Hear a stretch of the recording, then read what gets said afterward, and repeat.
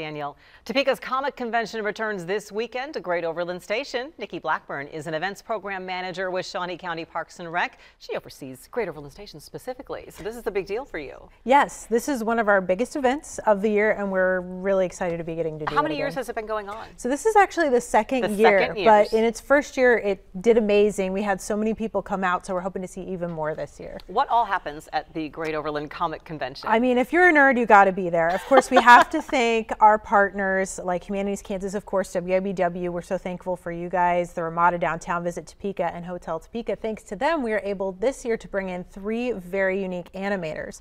One of those is Greg Peters. He worked on shows like The Animaniacs, Pinky and the Brain, Rugrats on Nickelodeon. He's a Daytime Emmy Award winner, so you'll get a chance to meet him. Bona Bones, she worked on a show called Robot Chicken, which is a stop motion animated show, and kind of continuing the theme of chickens unintentionally. But Chris Grine is another animator we're going to have, and he works on a show you can actually watch on Netflix right now called Chicken Hair. So we're going to have some amazing guests to start for one of the things you can see at the Comic-Con.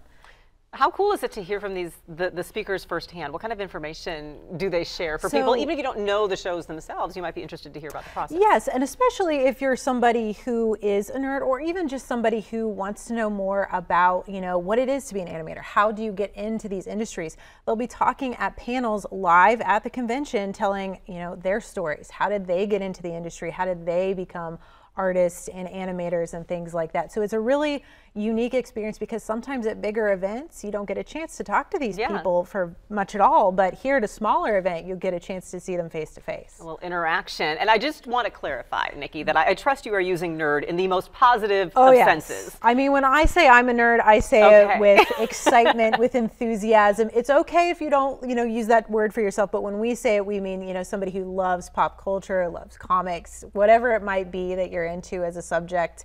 Be proud to be a nerd. Absolutely, absolutely. And cosplay, I guess I'm not necessarily completely familiar. Is that just the dressing up in the costumes, or what kind of cosplay is part of something like this? It's a little bit different for everybody, but mostly, you know, the term means costume and play. So it might be you go and you play as your character the entire time while you're there, but a lot of us are used to kind of seeing the people dressing up. That's the main part of it, but we do have some actual guests at the show this year, because we really wanted to incorporate more of the cosplay. It's so popular at these conventions, and so they'll be doing things like panels on how to start your first cosplay. So it's something you don't do. If you want to give it a try, Melissa, you can come by and learn all about it. And kind of like cosplay for dummies, right? Yes, exactly. So you learn how to get started. You say it's a comic convention, but what does that mean? Is this just about comic books? Is it just about an animated show, or what is the wide genre or field that you encompass in something like this? Sure.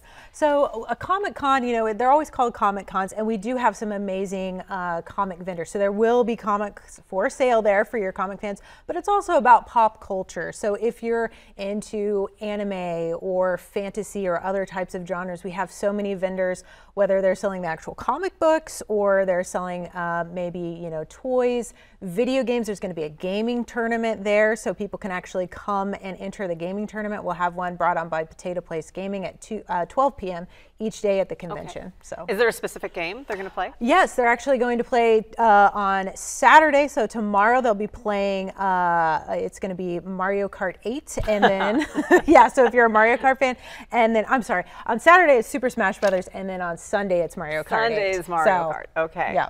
Yeah. And I think what's surprising to me sometimes when I hear about this is realizing some things that had their roots in comics that I didn't realize were comics. For example, I like to watch the TV show The Walking Dead, and then you hear, oh, it's a comic, and if you want to get spoiler alerts, read the comic first. Yes, so a lot of things started out of comics. I mean, obviously the Marvel movies have become so popular, but a lot of people haven't actually gone and read the comics. So a good way to keep enjoying those things you like is to actually pick up one of those comic books and just start reading. You know, sometimes it's hard to figure out where to start, but fortunately the people there can kind of guide you. Hey, I watched the old reruns of Superman and Wonder Woman on weekends on my TV. So there you go, 13-2. The Great Overland Comic Convention, though, is from 10 to 4 both Saturday and Sunday at Great Overland Station. They're in North Topeka. Admission is $5, and that's actually good for 2 people? Yeah, no, just $5 per person. $5 per, okay, there was something in the notes saying a second admission could come. So one of the things you do get is with admission, you also get these little Conqueror coins. Okay, so that's what that means. Yes, so you get these little coins, and you can actually give them to your favorite favorite guests or vendors or things like that, and then they could actually win a prize at the con. So it's a way to give back to all your favorite things. That's what that means. Very good. 6 and under free. Saturday and Sunday. Good to see you. Hayden High School is bringing